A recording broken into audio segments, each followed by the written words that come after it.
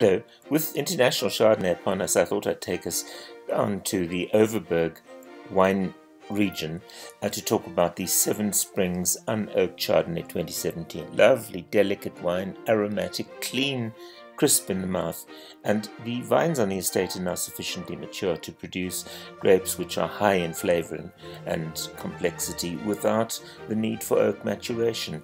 The aromas are of white tropical flowers, windfall oranges, and there's a lovely wet riverstone minerality there too. The palate on entry is a clean line of tropical lime acidity running into this long and gently waning aftertaste. The palate is nice and weighty.